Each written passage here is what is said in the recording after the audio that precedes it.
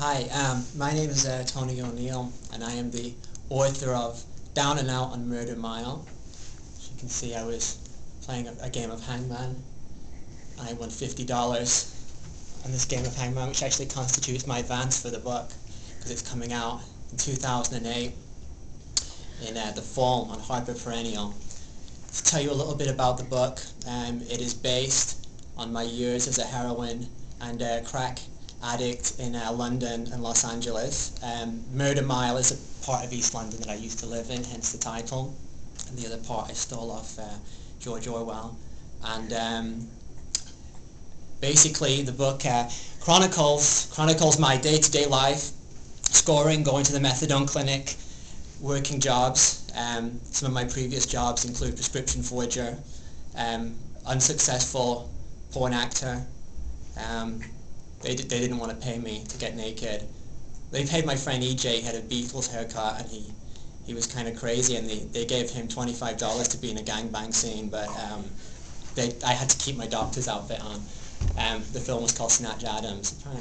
Apparently it's good.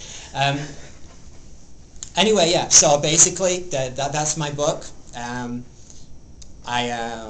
I wrote it after moving to New York. I felt very inspired. I'd written another little book about being a heroin addict, and I just thought there was so much more to tell that I'd write a follow-up. I'm going to do a trilogy like Star Wars is my game plan. Let me think. Some interesting things that happen in the book. I get a job in a porno store in Soho, and I found out that the secret ingredient in Spanish Fly, which they sell for £25, is actually Ribena, which is a soft drink. So that stuff actually doesn't work. I was shocked. What else did I do? I met an evil clinician at a methadone clinic who provided me with pages and pages of material. And later on in the book, I actually my wife gave birth to my daughter in the same hospital where I used to get my methadone from, which is kind of like some kind of sick, nice circle of life thing, I think.